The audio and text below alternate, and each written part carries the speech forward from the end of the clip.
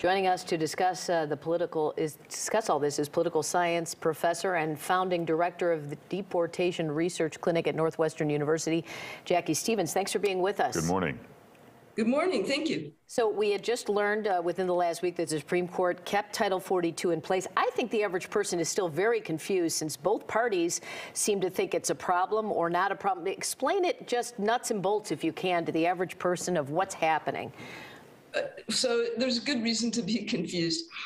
Title 42 is a provision that was implemented during the Trump administration to expel people seeking entrance at the border based on fears about COVID. The Biden administration ended the enforcement of Title 42.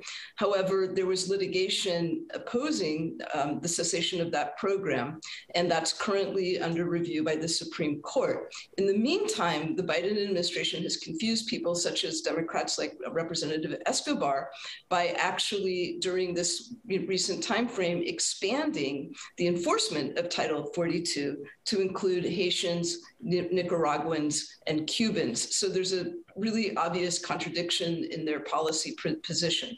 So there's a short-term problem and there's a long-term problem. The short-term problem, are we asking Mexico to help us out here? Oh, absolutely.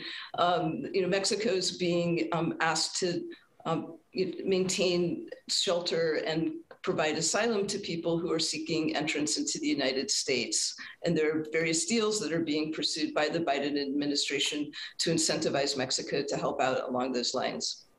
What do you see happening in the next year or so? Obviously, there's a big need and a big influx of people wanting to come to this country. How do you effectively deal with things at the border? What do you think will happen? Well, I mean, I think there's two kinds of questions. One, what will happen, and another, what should happen. I think what will happen is that we'll see ongoing suffering at the border that has been in place for the last several years. I do think that there's going to be some efforts in the Congress to try to work this out. If that were to be pursued, then I think a priority on which both parties could agree might be some kind of work program.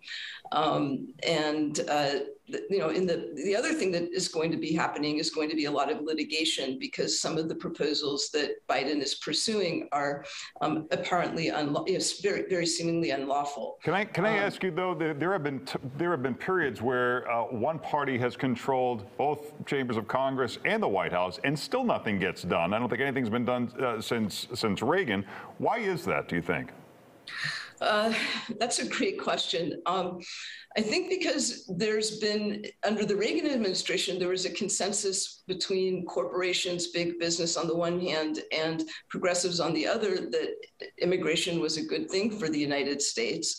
And in more recent years, there's been divisions within the Republican Party where nativists have tried to stop those kinds of policies, and they haven't been able to go forward.